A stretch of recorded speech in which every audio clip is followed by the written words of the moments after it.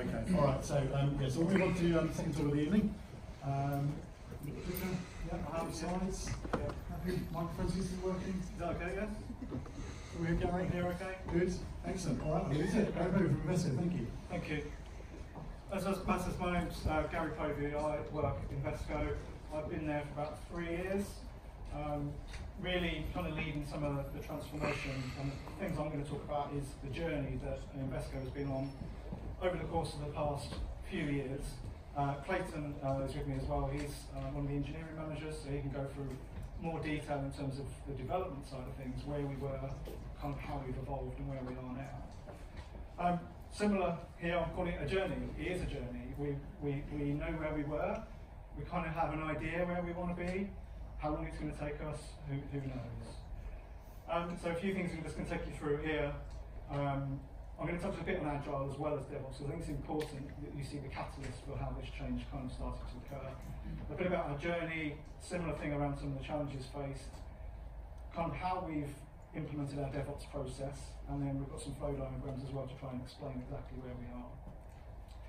Just in terms of background though, Invesco, some of you may or not know, manage about $950 billion in assets, global organisation, 7,000 staff globally in 20 different countries. So you can imagine the scale of change or the problems that we might incur when we try to bring in a change globally, rather than even just regionally in one team, which hopefully would be a little bit easier, but still challenging. So why did we go on this journey? I think it's important to talk about what did we think Agile and DevOps was really going to achieve for us. Similar things to yourself there, Kim. We were seeing significant code releases, quarterly releases, 6-monthly releases, very much waterfall methodology. Often had issues because there was a lot of changes all going live, probably on a particular weekend, find the issues on a Monday morning. Either further changes, emergency changes on that Monday, or rollback in the worst case scenario.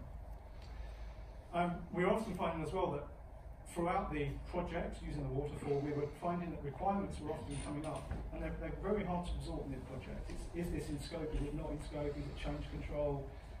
Lots of bureaucracy around that whole process as well, which really wasn't giving us value, and we weren't really getting anywhere with our business partners in terms of what we were delivering as well. Invesco has grown very much organically, but also by a number of acquisitions as well. There's a very complex technology architecture, a lot of legacy systems, a lot of companies that have been integrated but not fully integrated, and technical debts residing around as a result, overlapping different applications and systems as a challenge with growth, I guess. We didn't have a dedicated testing capability, nor did we really have a dedicated enterprise architecture function. We were trying to do that within the teams, but not really thinking globally and holistically about what we were doing. I think we were in a position as well where our technology teams were becoming a little bit stale as well, a bit demotivated, doing the same thing over and over again on applications and code that weren't really cutting edge. It was just maintaining small enhancements, not really leaping forward, and that's kind of an evolution that we needed to get our head around about how we were going to get to the next generation of systems and applications. I think culture-wise, people were getting slightly complacent as well with the way that they operate. Been there a number of years, used to the way that they were working, but we really wanted to inject a bit more energy and a bit more passion, and to get some more agility in terms of our ability to respond, adapt and deliver as well. So that's kind of the drivers of why we started to go on this Agile and DevOps journey. Just touching on Agile, because it was our catalyst really for change. We really started to embrace the Spotify model, the teams to teams. So we've gone with the squads, chapter leads, guilds, etc. We were looking for that iterative continuous development, cross-functional teams rather than teams of project managers, BAs, .NET developers, SQL developers, etc. We really wanted them to be joined up rather than them and us type culture that we were experiencing, and too many touch points as well. By the time we got through all these different teams, by the time we got into production, it kind of wasn't what people wanted, and they got a bit all waiting. So the other thing is obviously increasing our return on investment, delivering reliable results, our effectiveness and reliability of the systems as well. We really needed to address, and we also need to unleash that creativity and innovation. So we've gone a similar way. 20% of our sprints are allowed for creativity, innovation, learning, just trying things out, which I think we've seen some great benefits, like you said about that learning as well. But we have gone for this consistent agile methodology, which we can measure, and I think we are starting to see some big benefits. But again, this was the catalyst for how we could start to adapt and get our teams to behave differently and change that culture, that mindset, that openness and ability to learn and take on some of these new concepts we were talking about. So again, you've probably seen this as well, the values. We were really individuals and interactions over processes and tools. The tools weren't important to us, but it was about that mindset change, the openness. How do we get people to buy in and really be open-minded about some of the changes we wanted to make, and how to improve the culture? Work in software over comprehensive documentation, clearly with BAs, developers, testers, separate support. The amount of documentation and handovers you have to go through to get from one point to the other is a long lag time before you get from one to the other. So we wanted to get away from that. Working software is the most important thing. Customer collaboration as well over contract negotiation. When we're saying it's going to take 3 weeks to do this, well, can I have it in 2 weeks? What can I have in 2 weeks? Why does it always take so long? Rather than getting them on board with this is understand that this can be complicated. Understand the process, collaborate with us, work with us, make sure what you're asking for is really what you want. Collaborate more collectively, let us understand what it is you're asking for, and we can help you understand how you can get there. And then we responded to change as well over following the plan, not six-month Microsoft project plan, very much about stories, prioritising those stories, epics and features, and making sure we were really delivering the value, rather than making sure it sticks to scope the entire time. So then, I guess the next step for us, our evolution, quote there from Charles Darwin, was really about what is the next step? Once we've got all of our squads behaving in that methodology, what do we do next? So these were some of the quick insights. Wow. I'm not sure I believe all of them, but 46 times more frequent deployments. Yeah, that'd be nice. 440 times faster change lead time. Great stats from 2017. Faster to recover from failure. I can understand that. We're making smaller incremental changes rather than big releases. But again, I think the practices is really the bit that we've really focused on now, about this continuous integration, collaboration across the teams as well. We're seeing a lot more collaboration between the different teams. We're seeing people, like we've talked about, sharing in successes, but also sharing in failures. So we've got this mantra about failing fast. And also minimum viable product. Let's get something out there, have a look at it. Does it tick the boxes before we move on to the next stage as well?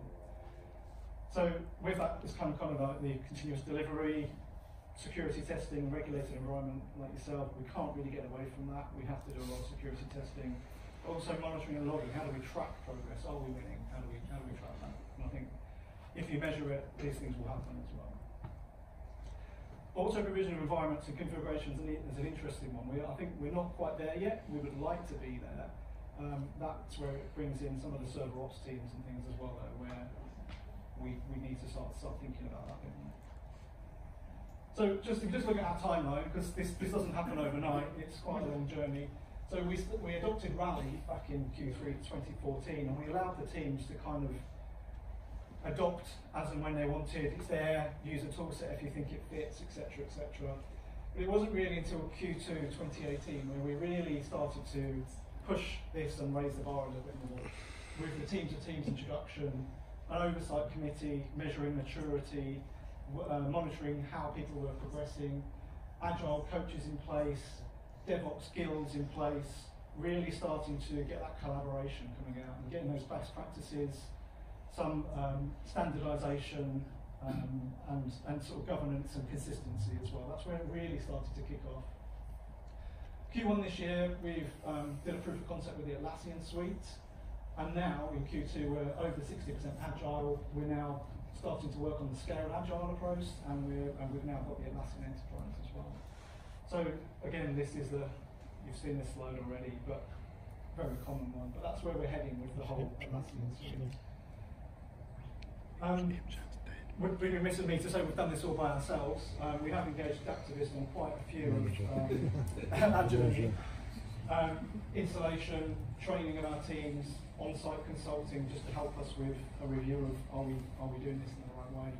Test manager for Jira we're implementing as well, and also hosting a managed service, and we're migrating from Rally over to Jira as well. So quite a lot of engagements there, and as you said, quite a lot of benefits you can bring to any organisation. In terms of challenges that we've faced, just a few, but number one, culture, I think probably goes without saying. That information flow, the collaboration, people have been a little bit stuck in their ways about things. We've been trying to encourage, motivate, reward people for progressing this. We've seen some great stories, people that we didn't think were going to be part of this journey have absolutely smashed the lights out and are leading this forward now, and have become mentors to some of the other teams, which was really unexpected to us. We really want to get this shared responsibility ownership. As we've said, if a release fails, it's not an individual, it's the team. You succeed together, you fail together. That learning from failures, I think we talked about that one to death, but new ideas as well. That 20% in the sprints to allow people to go away and just experiment a little bit, do some learning, bring back some fresh ideas, push the boundaries a little bit more, and just try and see what is the art of the possible. The behaviour we've had to change. It's probably been one of the harder ones. Often told, we can't do that this way. That's not how it works. This system's complex. You wouldn't understand. It needs to be more of a, look, we can do this if. We can't do exactly that, but let's work together, or let's have a think about what we could do to evolve from where we are. We can't stay stuck where we are if we want to be number one in our industry. Also, that setting of that definition, the vision, and the execution has been important. Senior management and employee are buying into this, the little freezes you're talking about. It has to go through the culture and the company, and that has been happening for us, which is great.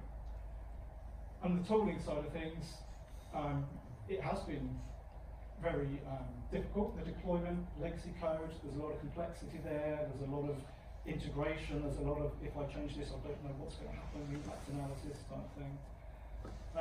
How do we monitor whether people are adopting this, whether they're using it? How do we get some metrics on are we winning? That's very important for us.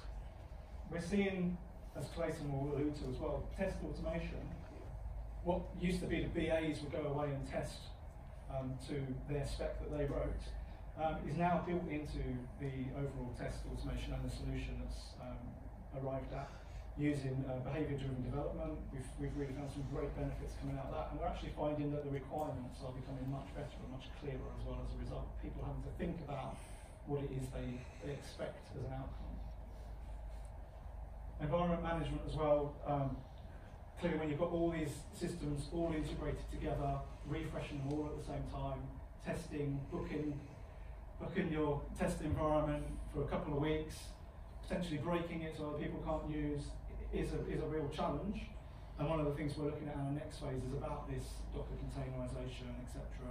How do we get environment management or environments that the developers can use to prove out their code and then take that code through the other environments as well. In the knowledge and experience side of things, we now have an enterprise architecture function, which is great. It gives us that governance, gives us that control, gives some oversight about what's going on. The testing capabilities are growing. We've got our own dedicated testing environment practice now, but also the engineers are building in that automated testing using the DevOps framework as well. InfoSec has to be part of every solution, unfortunately, but it just means that that's now built into our build and release, so it's not as much of a problem as it used to be. Making sure the design is right is really come out of the enterprise architecture function. So let's just do it right and do it right first time, rather than keep having to reiterate through these things. We have found potential skill set shortage within the organisation to shift from where we were to where we are now, and it is a constant learning to try and upskill people. Generally, people are very happy about the opportunities to learn. Maybe they didn't have that in the past, but so we're seeing some morale and motivation improvements as a result of the additional money that's being invested in people to bring them up the curve as well.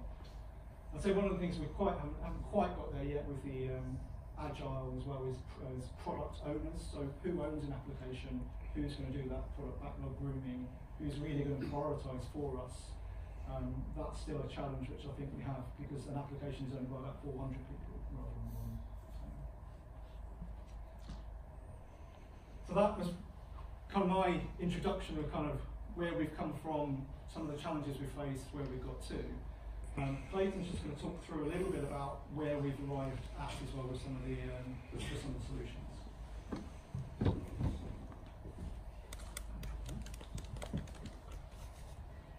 Is that coming through? I'll go through that diagram in a moment. Just a quick introduction, as Gary pointed out. I manage a team of developers in London, Hyderabad and Houston. My background, I've been in development 20 years plus, DB2, SQL Server, Oracle. It's mainly been database development, done Unix, middleware, but also sys, I've even done Informatica. It's interesting what we talked about. Mindset change has been the biggest thing here. I mean, Gary talked about agile. We've been a company, I've been in Invesco 15 years. It's been waterfall driven. So that was the biggest change to introduce agile. What you see up here is me replaying, I did the slides yesterday, me replaying a developer, what he went through. He went through the pipeline with me. So I'll do my best to go through this. But I wanted to start with the goals of what we had. So a few years back, we had a major outage. This is through one of our database releases.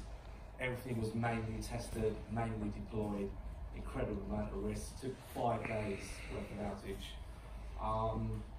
And really, with the likes of Gary, our CTO, it was how do we go about reducing risk, improving quality, and that key thing is stability. It's basically our production environment. How do we maintain stability, uptime for our business partners, and ultimately provide better value.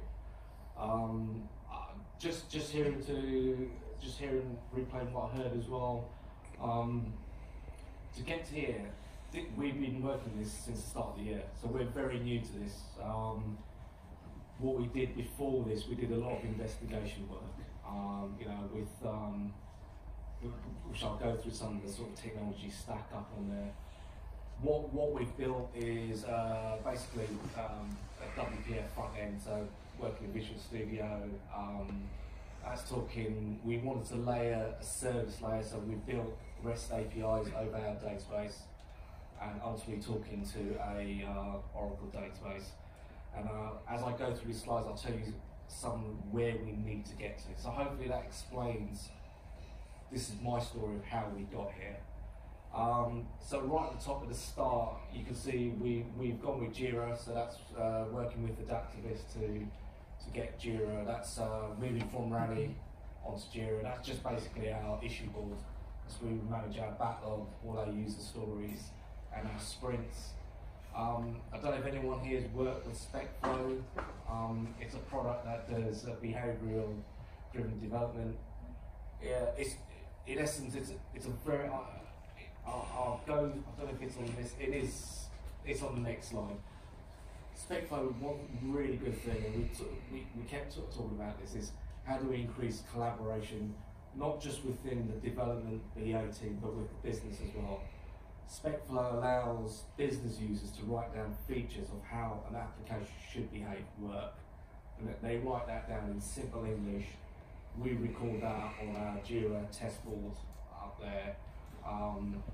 And then going through that, I mean, I'm not going to go into too much. I'll just pick out some of the highlights there. You've seen version control. We're in a bit of a transition phase between TFS and Bitbucket. I've used both. Bitbucket is very nice, with source tree and obviously GitHub. But really what this slide is showing you is one of the key things we had was when we made code changes, it was all just mainly just checked in. What we're trying to do here is fire off a pipeline. So getting out, you're checking a piece of code. We're not doing it on a schedule. This is on every check-in. We're still working through, obviously, if we've got a distributed team, do we schedule the trigger every hour. That's to be worked out. But what this is trying to show you, on a check-in, it goes off, builds that code, compiles it, it runs your unit tests. We then create the artifact. The artifacts in this case is just all the release files for the service and the UI. A very important box there is that security scan. That's using Fortify. Very good product. It basically gives you a dashboard, highlights the risks in terms of critical, high, medium. Points out if for developers, if you hard coded the password, if you're not using secure encryption layers. So that's a very good, puts it out on the dashboard. Right down there, we're talking about publishing, but what that's trying to show you there is just our integration pipeline. It's helping us enforce this, this automation, and also introducing testing and security. Any questions on this one? Yeah. You do unit tests after building the product? That's a good question. This is incorporated into the pipeline. I mean, when the builders are coding in that second box up there, yeah, they'd be running their own test and ensuring that it all pass. But we've got this as part of the pipeline now. Is that okay? Yeah. It's your pipeline. I mean, you know what? If it fails the test, there's no point in building it. As I mentioned, this is being replayed. What the developers told me. So the thing is, if you fail tests, there's no point in building anything. It's using resources for nothing. Right. Okay. It's alright. Right, this one. I'm sure you'll see some more holes in this one. Right, okay, so this is our continuous delivery deployment, whichever way you want to call it. These are some of the challenges here. So as I pointed out, I mean, our organisation is very ITIL. So we've got our infrastructure teams spread out. We've got a lot of change control in place, and we've got a lot of gates to get anything into production. And I'll come down to that bottom box at the moment. This was and as I said, we're still building this out, where at the top, you basically set your environment, you get your files ready, and what we're doing, we've got a CI environment where our continuous integration is a server which runs this spec flow, and those are your actual integration tests. So what those are is it's deployed, and we'd actually run where we're hitting the underlying database.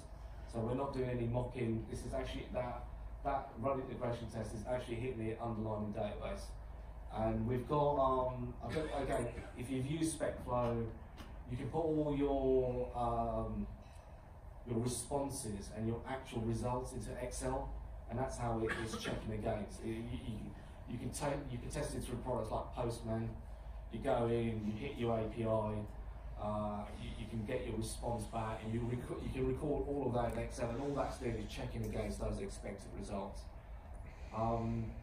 What we're trying to do there, I mean, I did show this to one of our, I'd say, more experienced DevOps engineers. He did highlight a couple of, as I said, holes in this. He was saying you've got one pipeline there for everything. Shouldn't you be splitting that out? Why? He was talking about how you're publishing to different environments. Well, this is my understanding from what the developers are saying. Once we've gone through and we've gone in integration testing, that passes, it automatically runs steps 1 to 4. So that trigger would go off and then deploy to dev with setting up the dev with the dev environment. Again, it then repeats, and we have got a gate there on UAT. Again, this is going back.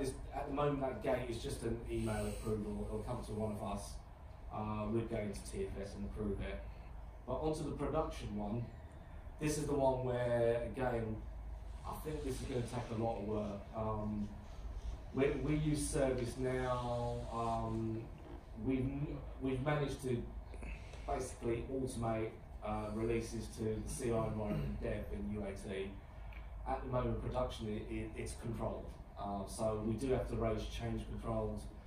We have to go to QA meetings. We've got to get our support team sign off, and then we've got a 2-manager sort of sign off to get the change into production. And really, these are some of the challenges on there which I manage, like managing different rules across pipelines. Environment management, again, we are a very big IT organisation. I've put there where our ultimate goal should be, which is, you make a change, it's in production at an X 1 hour later. I mean, that's, this seamless automatic releases. This slide here, it was just where we want to get to. Top bit is more around challenges we've had around the environment. We are evaluating products such as Toad and Redgate for database automation. Again, the production deployment, that's more for conversation with the senior management on how we get around some of these controls. I've mentioned MuleSoft, where it's improving the concept of our company. They're gearing more towards our sales teams at the moment, but where can we leverage that for API, hosting, monitoring? I've mentioned Docker there. We've not had time to actually investigate this product. I've just been to meetings like this really just to see what the opportunities are there. And then really I've put out what else is one of the reasons Gary and I are here. We want to hear what's out there. As I said, very early stage of DevOps from me and my team. A lot of upskilling, as Gary mentioned. And really it's, what else is out there and really how far can we take this? Okay, thank you. Thank you. Awesome. Excellent, Gary, Clayton, thank you very much. Have you got a question for our gents? Over there, so let's get to you this way then.